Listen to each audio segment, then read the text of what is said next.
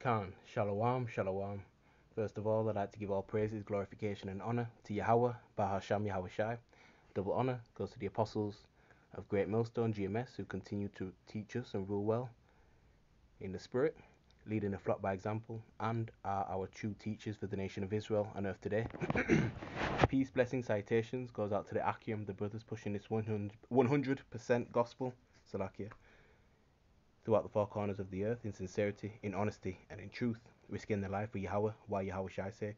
Adwan Ratazar, which means Lord willing, so Lord willing, this lesson is edifying. You can see from this article, okay, it's from Pop Smoke Media, okay, and the headline reads, Overseas deployments reach highest levels, Army faces retention challenges. Now this is back in April the 18th, 2023 this year, but nonetheless it's still relevant to the times that we're in, concerning prophecies, okay, and Esau Edom is a warmonger, man. Okay, he lives by the sword. That's his nature. Okay, and he's constantly threatening these other nations with his army, his military prowess.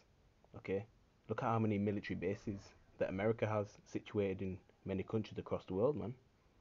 All right, so you can see the whole military influence, all right, spread throughout the globe. Says the US Army is facing growing concerns over the high operational tempo of its soldiers as overseas deployments reach the highest level since the War on Terror.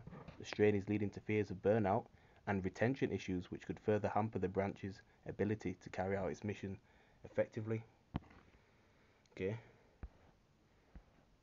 so there you go, man.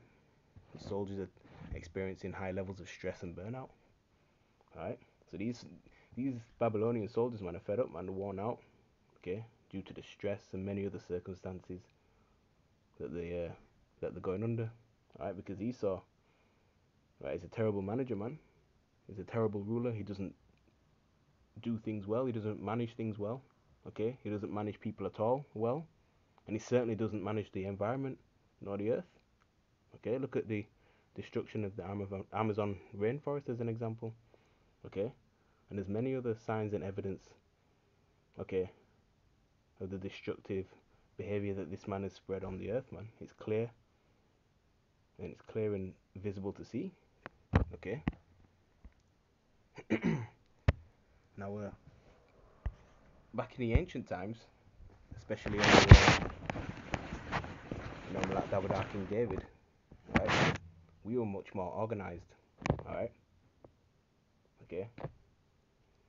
Around King David's time, okay, and he had an empire, man. Okay, that was completely different. All right.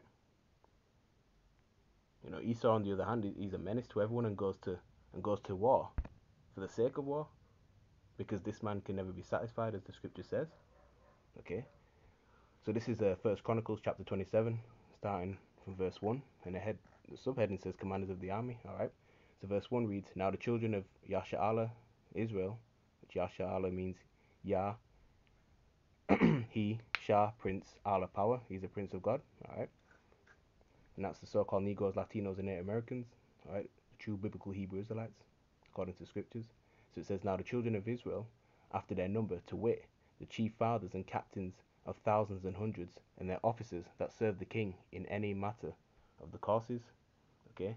Now the king always had certain, men under him that would perform and carry out his plans overseas and domestically. Okay. So you'd have an individual that would, serve a month. Okay. And then until that until that time, was come, they were replaced. Okay, by another crew member. All right. As we read on, we'll see. You know. So it says, which came in and went out month by month through all the months of the year of every course were 20,004,000. All right. Now the children of Israel, again, after their number, to wit, the chief fathers and the captains of thousands and hundreds, and their officers that served the king in any matter of the courses which came in and went out month by month throughout all the months of the year of every course were 20,004,000.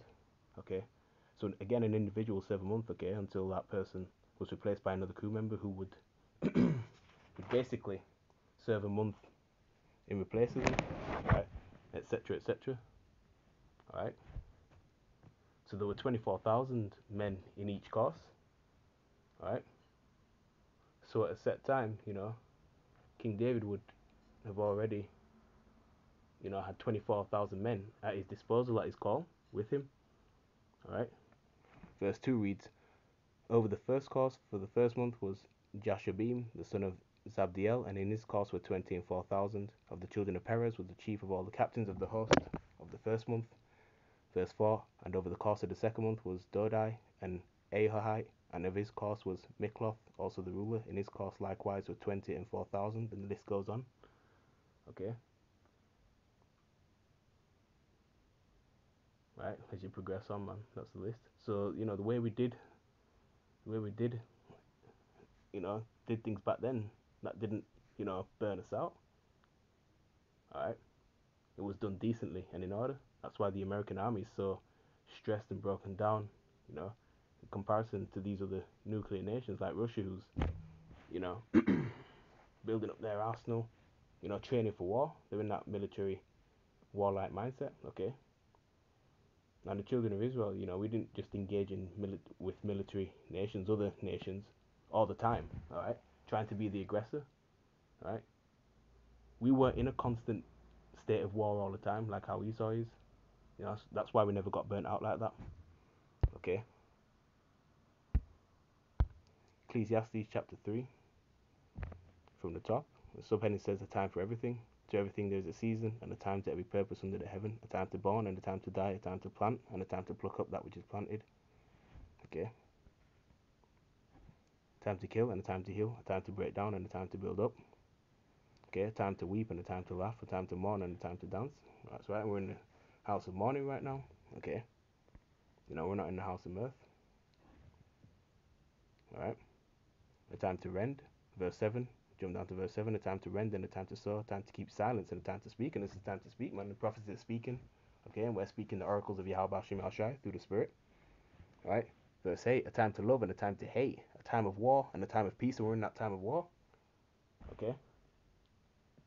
Alright. So you had peace times and and you had periods of war. Alright, because it's not supposed to just be about warfare 24/7. That's not how it's supposed to be. The American military is burnt out so much that it's causing mental problems on the men.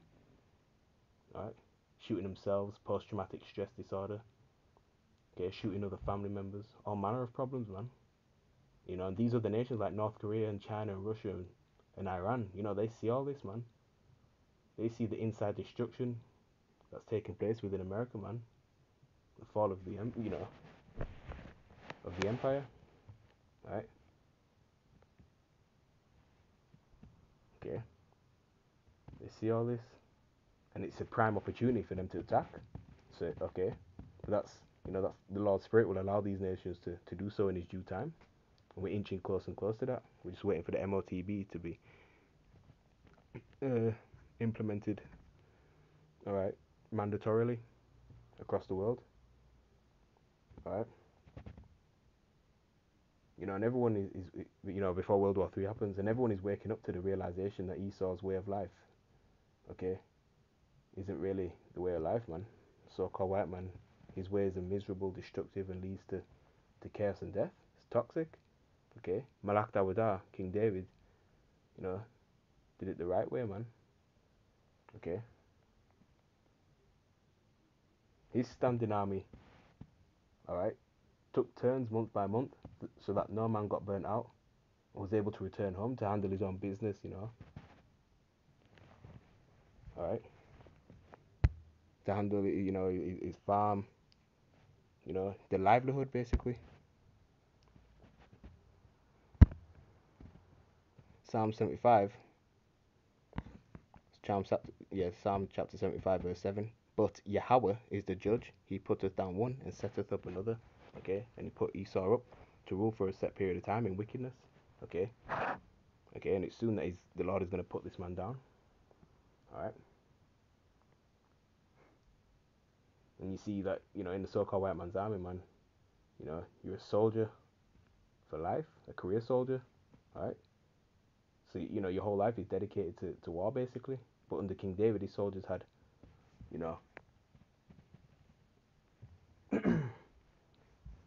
order. Okay, each man, all right, would take 24,000 in each cost and take it in turns that way. All right, and then they'd go home and handle their business, their farms, their livelihood basically to get back to. All right, so that's the state that the American military is in. All right, so Lord willing, this lesson was edifying. With that, Kal Halayim La Yahabashim Yashai. Shalom.